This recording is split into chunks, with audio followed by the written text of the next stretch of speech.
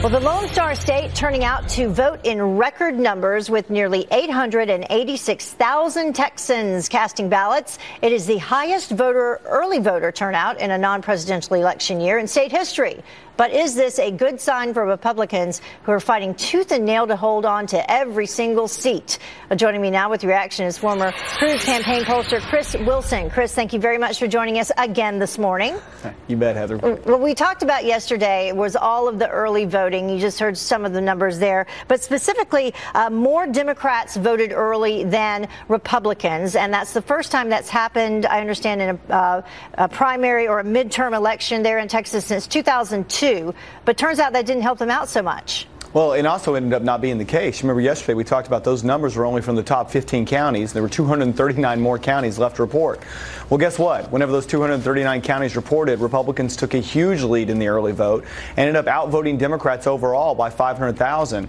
It's as I talked about that Democrats for really the first time in a long time ran a concerted early vote absentee ballot campaign. So they were able to push a lot of their election day votes and kind of cannibalize them and make them early voters. But when it came down to it on election day, this blue wave ended up being just like a splash up against your ankles, and really it failed to materialize with Republicans taking an historical lead in terms of overall vote cast. So it just ended up being a splash around your ankles. I like that.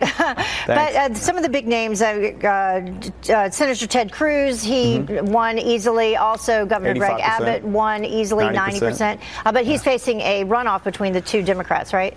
He is. When you look at each one of these races, they kind of all they fall into their own category. I mean, any blue wave that would have been possible would have run right up against the governor's campaign. And in full disclosure, I also work for Governor Abbott. And Governor Abbott has $41 million in the bank, and he's not afraid to spend it. He's going to run a very aggressive campaign to make sure that Texas stays red. So from that standpoint, you've got Lupe Valdez and Andrew White going into a runoff. So they've still got to fight it out for a few more weeks, while Governor Abbott can now start preparing for the November general election and beginning to turn out voters and making sure that there's no sort of drop-off as we move into November. And then really the biggest disappointment, I think, for Democrats has got to be Beto O'Rourke. He was seen as their big hope. He was raising a lot of money, was going to bring voters out to the polls.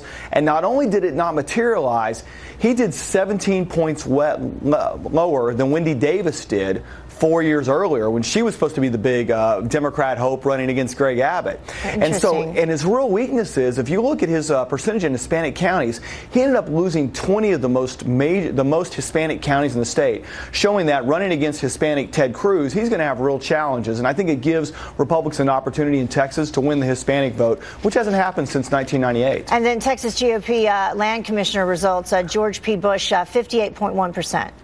It's probably less interesting than it would be, just because he is who he is. He's Jeb Bush's son.